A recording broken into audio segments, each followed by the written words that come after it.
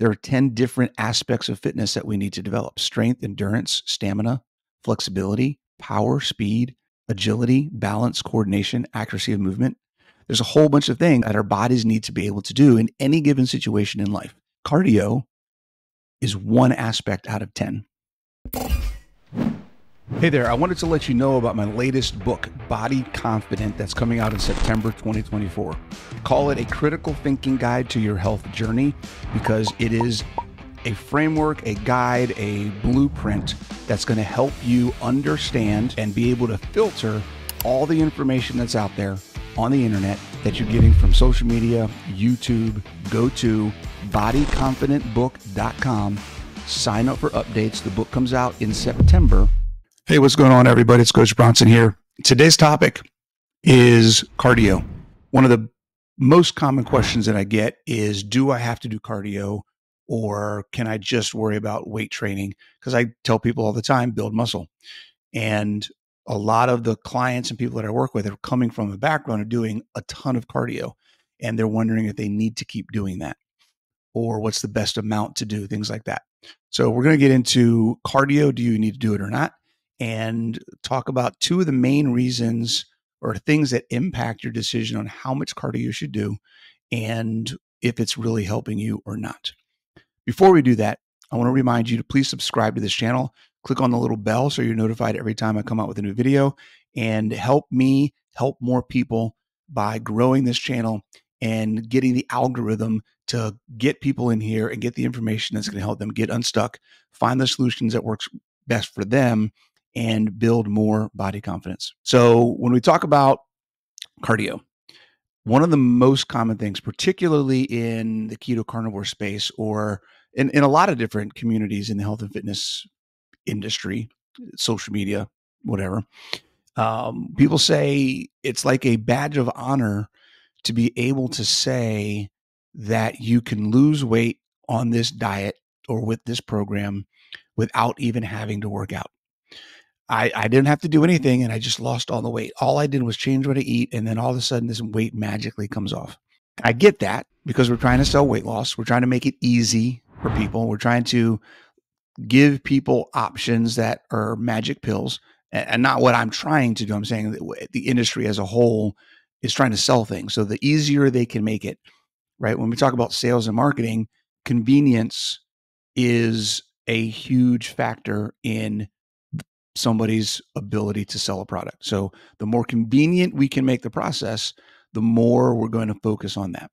So the message has become over the years that, again, this is one of the reasons why weight loss is the biggest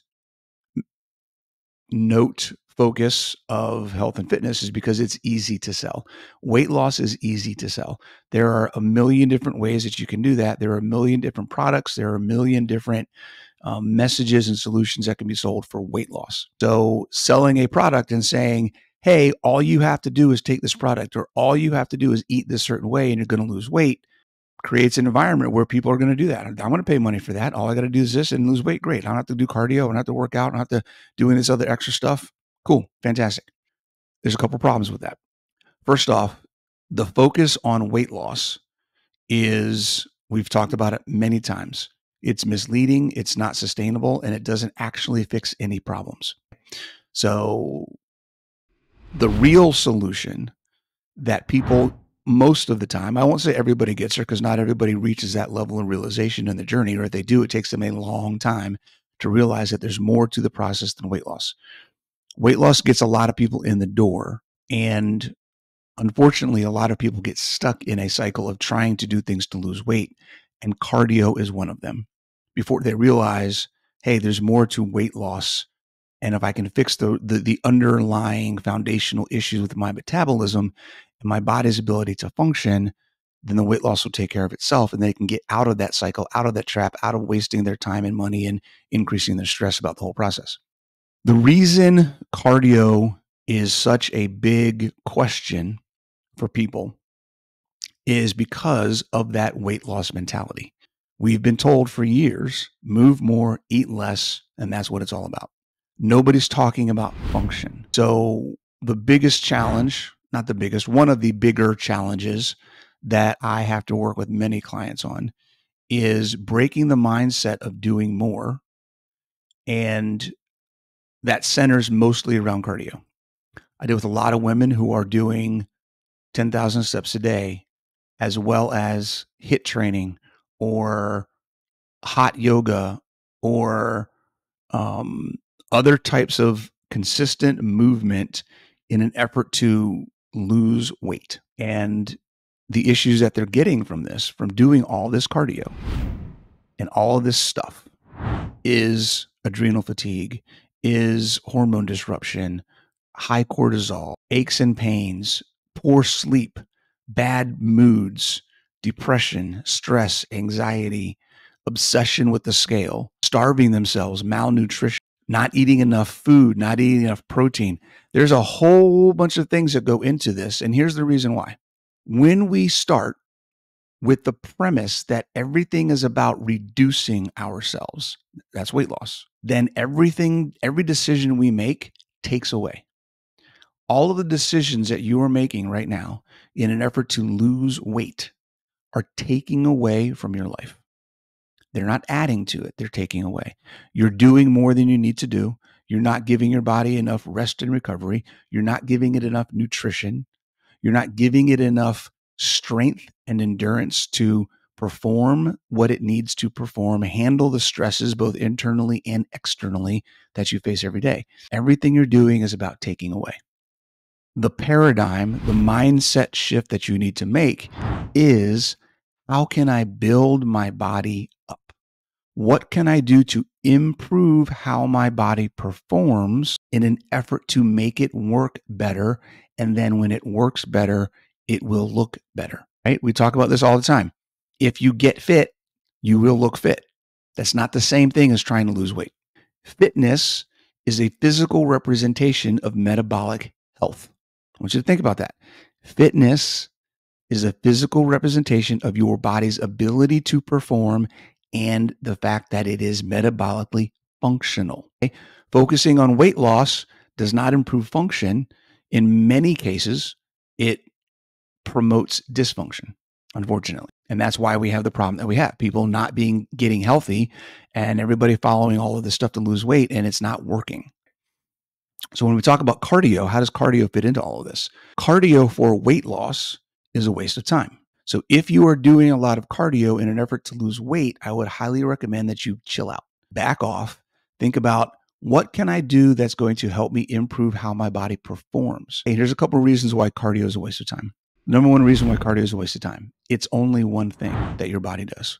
We look at the components of fitness.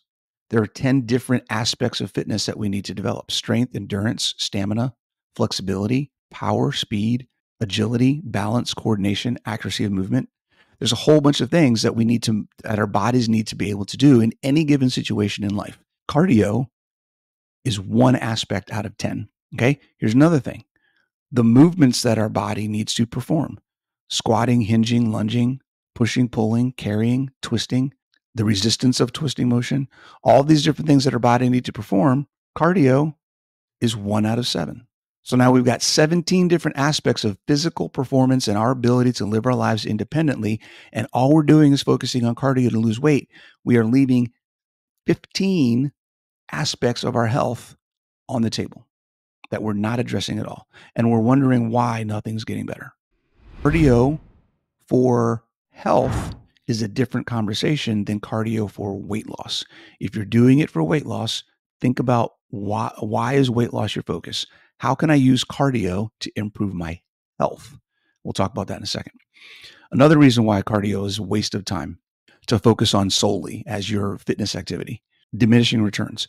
The whole idea of cardio as a fitness routine increases the amount of effort you have to put in to get a consistent improvement or response. Okay. You may start doing cardio 30 minutes a day for a week. And then 4 months into it, you may realize, hey, my heart rate's not getting up as much. I'm not sweating as much. I'm able to go faster, or I can go longer, whatever it may be. There's improvement in how your body performs to that effort.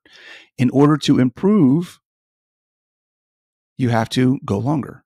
in order to burn the same number of calories, you guys know I hate that word, in order to burn the same number of calories or get that energy expenditure that you're looking for from a fat loss or weight loss perspective, you have to go longer. So you go from 30 minutes a day to 40 minutes a day to an hour a day to an hour and a half a day, where you have to do an hour a day of cardio on an elliptical or a rower or a bike or a Stairmaster or a treadmill, and you have to say, hey, how can I increase my step count per day?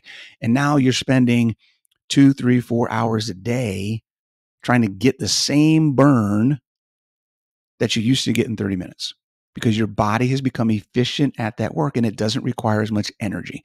So the returns that you're getting go down the more you do it, because you're not actually building any metabolic improvement necessarily. Yeah, you're getting some. Your resting heart rate goes down. You get better at low levels of effort.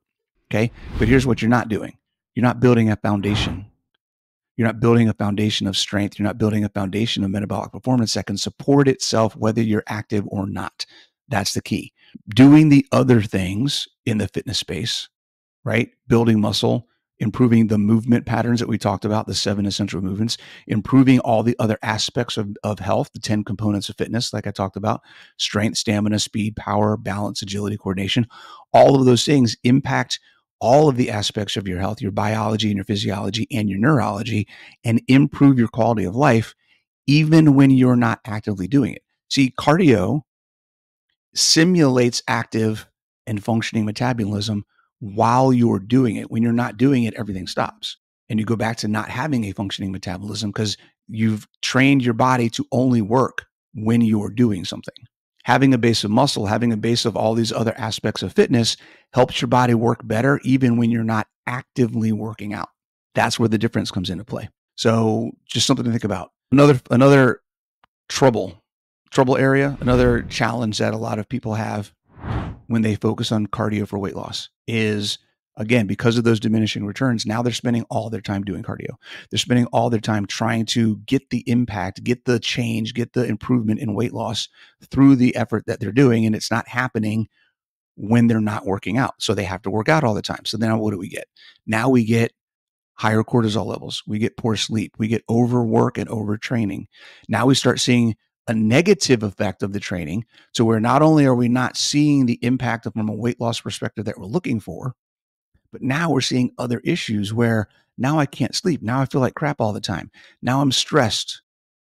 Now I'm getting aches and pains. I'm getting injured. I'm overtraining. All of the negative impacts, because now you're not giving your body what it needs. You're not giving it the rest that it needs. You're not eating the foods and eating enough food in many cases, because everything you're doing is focused on loss. Okay. So there's a need for cardio in your life. I'm not saying not to do cardio. The need for cardio should be balanced with the development of your overall fitness and metabolic function, so that your body can perform in any given scenario that life may throw at you. It is not needed for fat loss or weight loss. Fixing your metabolism and balancing your cardio with strength training, with mobility, with sleep and recovery, with taking some days off, with doing other things to improve how your body moves, how well you can control how your body moves, and all of the other aspects of fitness and health. That is what's going to get you the body that you're looking for, because you're thinking about, how can I give my body nutrition? How can I give my body the tools that it needs to function? How can I work my body in a way that's going to help me improve my physical independence? That means, how can I actually help my body get fit and function properly? When you get fit, you will look fit.